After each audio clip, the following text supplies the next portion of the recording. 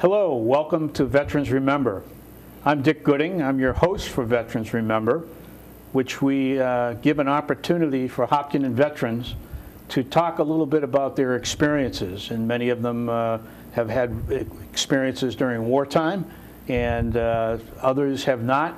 And we're hopeful that we'll be able to keep a very accurate record of information and a bit of a historical viewpoint so that residents and kids in Hopkinton can have the opportunity to see the experiences of the veterans.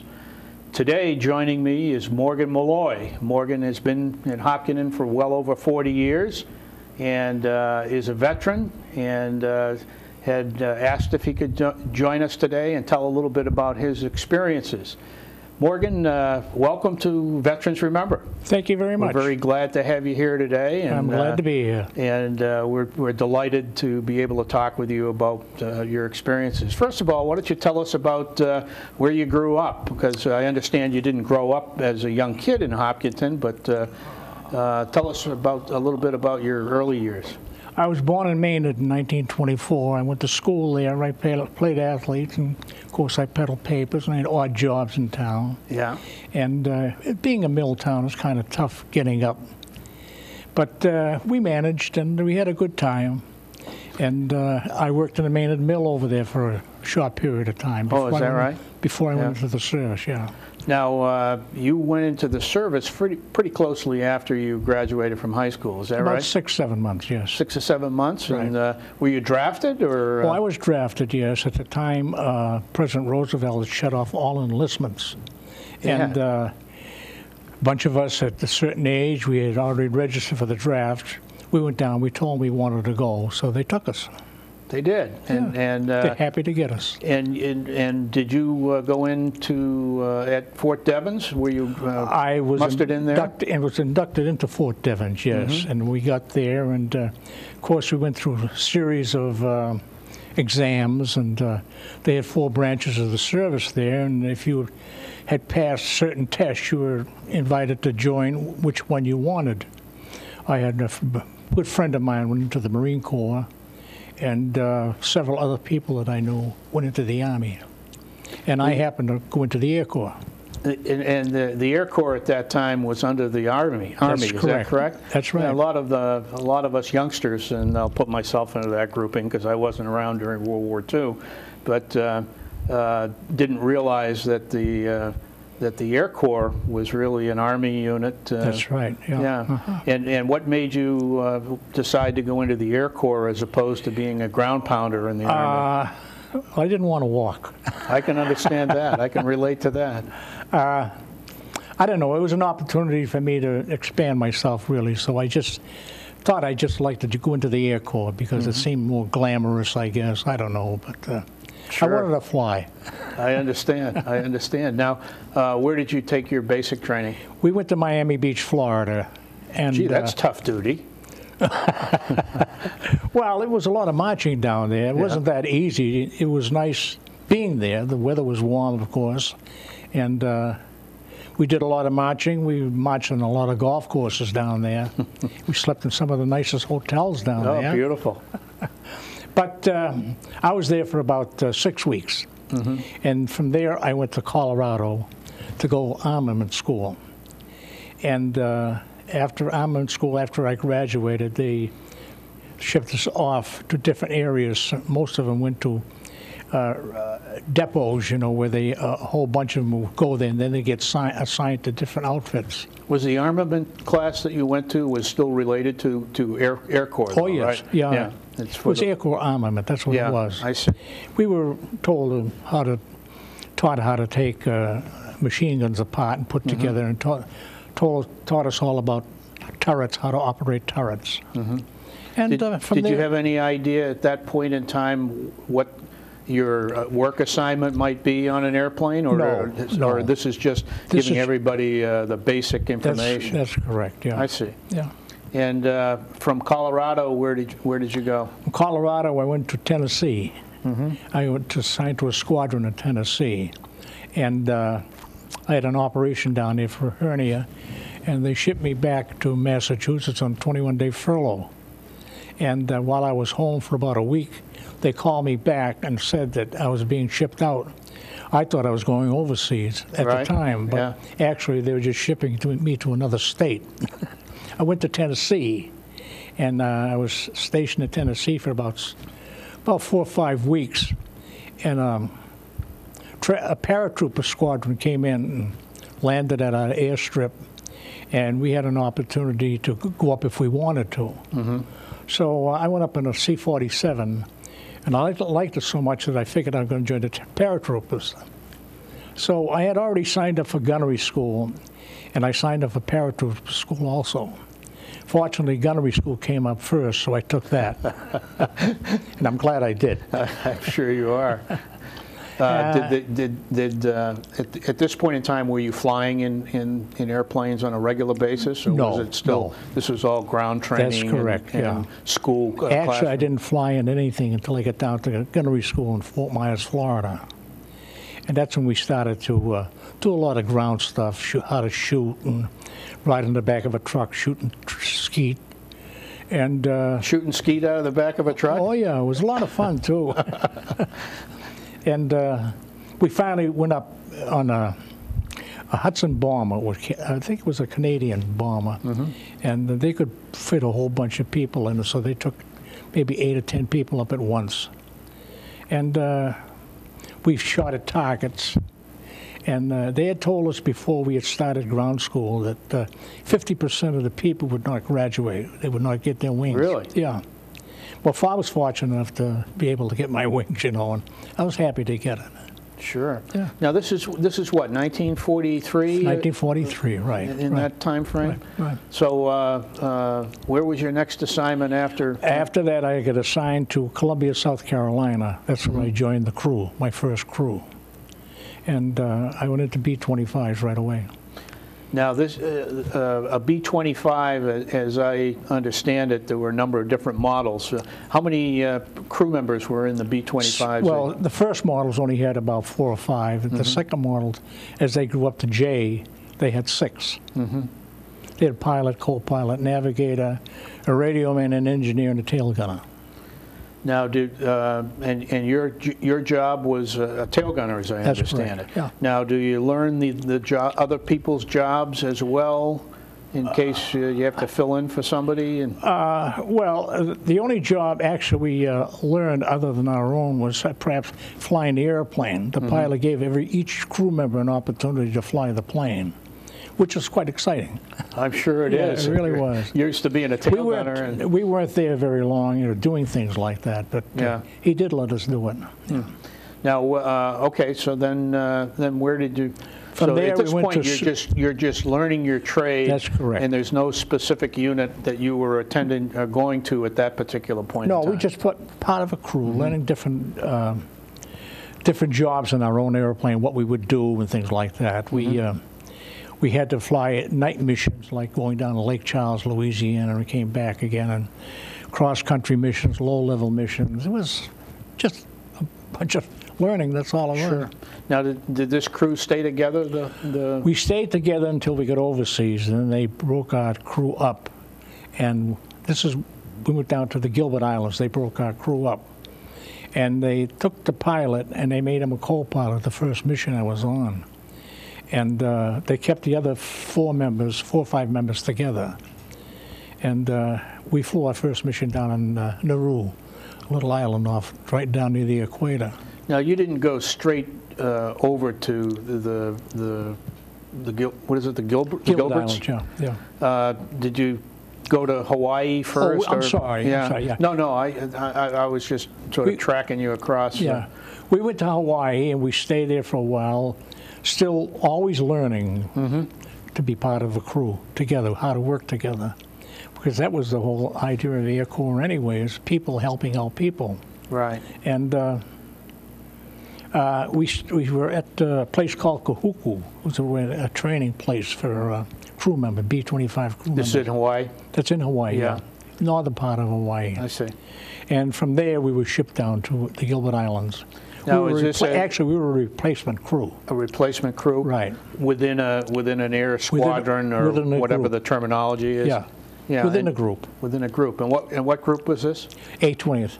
I'm sorry, the 41st Bomb Group. The 41st Bomb Group. Right. Okay, and they were a fairly new unit, isn't that They correct? were, yes, yeah. So that was formed like in 42 or 43? They actually formed earlier than that in Virginia. They started out in Virginia, yeah. And how many planes are we talking approximately in a bomb group? In a bomb group, well, there's 16 planes used to go out on a mission, 16 times 4. Okay, so that's 64? Yeah. Okay. And that's and these are all roughly these all B-25s, or are All there B-25s, yeah. other planes within the group too? No, just No? B-25s. Now, what were your missions as you were down in the Gilberts? What were the missions that you Well, typically different went on? squadrons went to different islands. We bombed mostly in Nauru. That's down in the right down near the equator. Others went to Tarawa. Some went to Woji. Others went to Funafuti. Different places like that. And your primary role was bombing. That's correct. And are we talking about 500-pound bombs, or were we talking about? Well, our bomb bay wasn't that great. We could carry maybe 2 500-pound bombs. That's about all. It was a small airplane, really. Sure. Yeah. What is it called? It's a medium range. It's a medium bomber. Right. And what are the big ones? B-24s or B-20 B-17s. B-17s. Yeah, we had I think Chuck Zedek. I don't know if you remember Chuck Zedek. Yeah. Charlie flew. I think he was a 17s. I think. Yeah, B-17s over in Europe. Yeah. Now, when you were down in the Gilberts and some of the islands that you mentioned, Tarawa, those were there's some pretty bad stuff going on there. Did you experience much? No, not a heck of a lot, but they did have some pretty accurate gunners down there. They used to shoot up flak at us, and they were pretty good. Now, did your bombers tend to bomb land, or did you bomb ships, or? Well, we were after shipping and land. I see. Down in Nauru, there was a phosphate mine down there, and they wanted to put that out of commission because they use phosphate in a lot of ammunition. Oh, I see.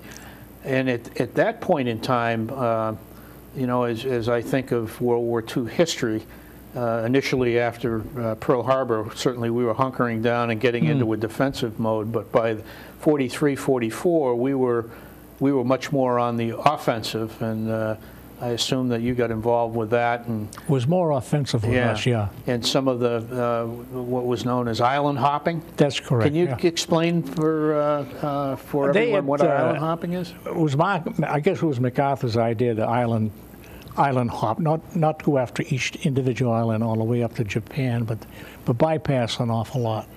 In fact, there was a whole group of islands that they did bypass. I think it was the Carolines. Yeah. And that's where we got involved dropping leaflets, because on some of these islands they were still Japanese. And of course we wanted them to surrender on the way up, because we were heading up to Japan. That's how we were dropping some of the leaflets. Yeah, we have a few things I think that be interesting to show. The first picture that I have here is of your B-25. That's correct. And so people can get a feel for what that plane looked like. Again, only a crew of 6. That's a pretty small crew when you think of some of the airplanes, some of the big bombers. Well, it was quite a popular airplane. Many things. I just got through reading a magazine about the B-25, and it said that it was the first airplane that carried a cannon.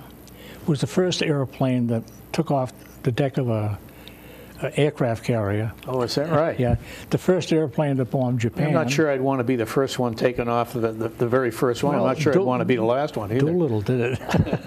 Anyways, first airplane to bomb Japan. And I thought, also the first airplane to hit the Empire State Building. Oh, what? That's right. Oh. 1945, a B-25 crashed into the Empire State Building. I didn't know that. Yeah. Oh, isn't that something? Well, back to these leaflets. Maybe you can explain a little bit about what the purpose of the leaflet drops were. Well, it was so tell the Japanese soldiers that were on these different islands that America was on the offensive now, and we were on the way up to hit Japan. And the one you showed first was it was also written in English. Right. And well, all they were supposed to do was, when they picked up a leaflet, is to bring it to the nearest commanding officer, and hoping that the a commanding officer of a Japanese commanding officer. A Japanese commanding officer.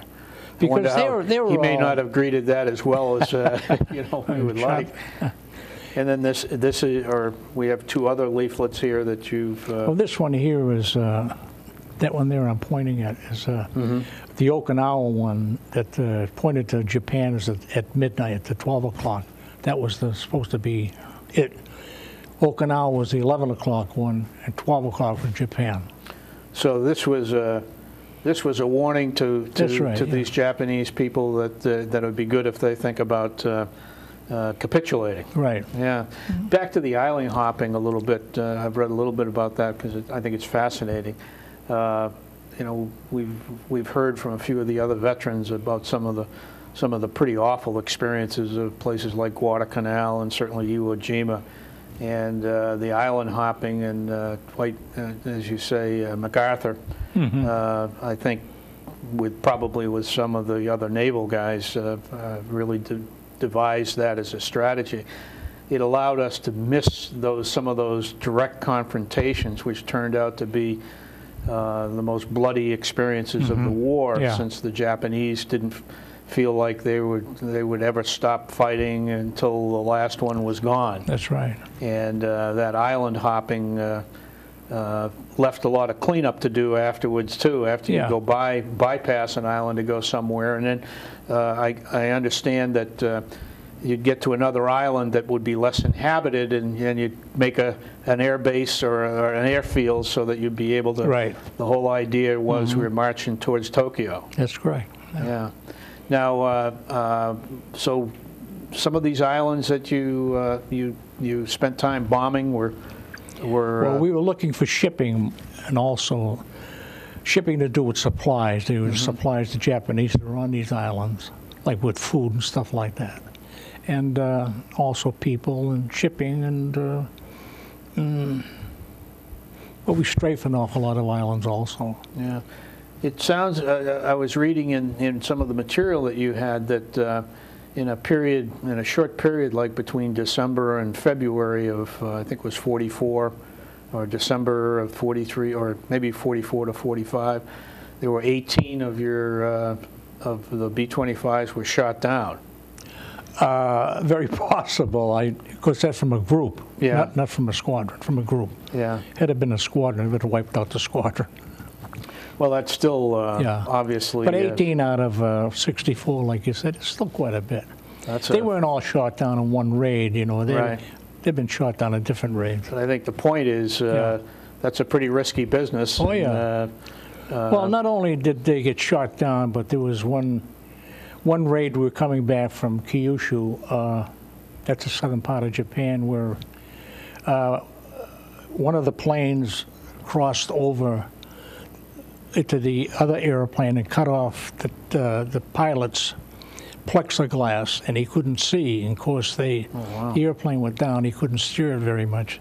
So they all bailed out, and actually only 3 officers were saved.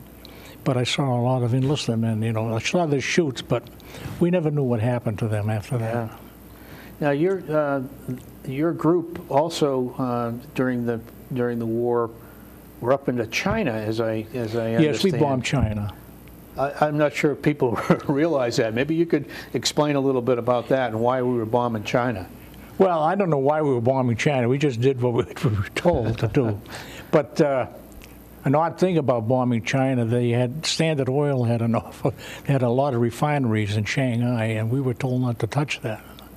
Make sure the bombs. The Standard Oil Company. Right. Yeah. It was mostly railroads and things like that. So it's things that were probably supplying materials for the Japanese. Japanese were in China at the time. Right, right. So even though we say it was China, we were really going after Japanese. It wasn't Formosa, let's put it that way. Yeah, yeah. So Were you around when you over there when they dropped the bombs over Nagasaki and Hiroshima? Well, we were on station in Okinawa at the time. In Okinawa? Oh, yeah. And how far away is that from Japan? Oh, maybe 500 or 600 miles. 500 or 600 miles? You couldn't see anything like the mushroom cloud? We did have, well, I have a picture taken of it. One of the squadrons, we went up there, flew up there toward Japan, and he did take a picture of it. Really? I have a picture at home with the mushroom cloud, yeah. Wow. Boy, guard that one well. It was probably many, many miles away, but it's still a picture. Gee, that had to be quite an experience, the thought of that. Well, when did you finish up your tour in the service then? In 1945, we were allowed to go home. We've had enough points you could go home. So we had lost our ship on a typhoon, and we finally got another troop ship. And we went down to. They're going to ship us back to California. And you were in Okinawa at the time? Oh, yeah. That's where you sort of had your home base. That's after right. You'd been hopping around. Right. Yeah. And anyway, we were supposed to go to California, but halfway across, we found out California was too full of people, coming in by boat, getting discharged at the time. So they shipped us up to Washington State. So actually, we were on the ship for about 30 days altogether. 30 days? Oh, yeah. Wow, that's a long Good thing time. they had food to supply us with. Yeah. But we went up to Vancouver Barracks, British Columbia. We got out of there. We hopped a train from there. We went through Montana and South Carolina, Illinois, all the way across the United States to get to Fort Devens. And so you mustered out at Fort Devens? That's correct, yeah. Well, when did you meet Claire, your lovely wife Claire? Oh. I'll have to tell you a story about that. That's my favorite story. And I don't I had a blind date. She actually was a blind date. And I always say that I opened the door and I saw her sitting in a chair and I said, "Morgan, your single days are over." Oh, you're a smooth talker, Morgan. Well, that's a great story. Now, how did you get to Hopkins? When you came back and met Claire, where were you living? We got married. We lived in Natick for a while. Then the family started to get a little bigger, and we bought a house in Ashland.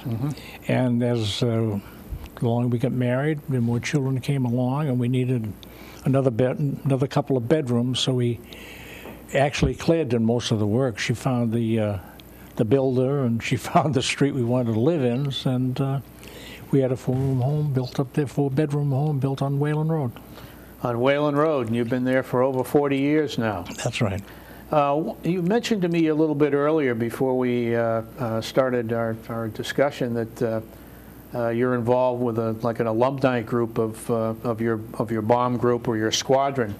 Can you explain a little bit about that? Yeah, I think I read in the Legion magazine about getting together with a bunch of people from the 820th Bomb Squadron. And I wrote to a fellow by the name of Bill Childs, I think it was, he lived in Virginia. And he welcomed us into the group. And we had been going to reunions for quite a number of years. And finally they were looking for an area in New England but they wanted someone to hold it. So they selected, we volunteered actually to hold it in Framingham. And Claire and my daughter Allison did most of the work. I just sat back. You sat back, huh? Now, how many? We had about 100 people to show up. Yeah. And these are all people who were with you? These are wives and people of the squadron. Wow, that's fascinating. But since the year 2000, it's been going down. And in fact, we haven't been to a reunion now in 2 years. The last one we had was in Charleston, South Carolina. But people are getting too old, or they're dying off, and they can't get around anymore. Well, I think it's it certainly is a time, and most of us read, and I read the Legion magazine as well, and there are an awful lot of World War II people who aren't with us today that were with us just a year ago, and I think it makes this kind of a discussion even more important for us to hold, and it's it's fascinating for the young children as Yeah. well. And I know some of the kids are getting to look at some of the recordings that we do of conversations, and they don't realize what Grandpa or Daddy did during the war, because many didn't really talk too much about it. That's right. I think that I know my family didn't realize what I had been involved with. My second daughter did. She was Allison. She was the one that put an awful lot of that stuff together in the calendar, and she and Claire did an awful lot of work on it. And she didn't realize. She thought these propaganda leaflets were fascinating, Yeah. and they really didn't know too much about it. I never talked too much about it anyway. Well, it's been an enriching experience for me talking with other veterans as we're doing now, and many of the families will come up afterwards and say, "Boy, that's really nice," because they didn't really know that much about what Dad did in the war. So I think that points out exactly how important these conversations are, and the fact that we're able to keep this for posterity as well. I was a little reluctant about doing this to begin with, but I was encouraged by my family to do it. Well, that's great, and I know Hank Alessio, he was involved who's been involved with all of this right from the beginning, and whose brainchild this is, certainly appreciates that experience. Well, Morgan, I really appreciate you coming today and telling us your experiences in the service. And I'd like to once again say thanks, Morgan Molloy, who served in the Army Air Corps and who's been at least 40 years here in Hopkinton, and giving us your experiences for Veterans Remember. Veterans Remember is our opportunity to learn a little bit about some of the military history and some of the residents of Hopkinton who turn out to be real heroes, and who have said very little, and Veterans Remember gives us the opportunity to be able to talk with those.